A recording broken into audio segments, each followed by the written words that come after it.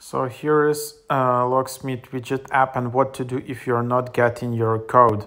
So you just need to wait a few seconds and then you can just tap resend button in the bottom right. You can also tap change button to change your code. Also says I need help, I'm not getting code. So here again, just two options. So you can just select to resend the code, or you can just select to get help from Team Locksmith. So just depending on what you wanna use here. So yeah, that's what you can do. It's a known bug for this app. What they literally recommend is just try here, try resend. If you can't receive the code, wait at least 10 minutes, just leave the app like this and then just tap resend button again. If that doesn't help, then just restart the app. So just swipe up the app and then just close it, try again.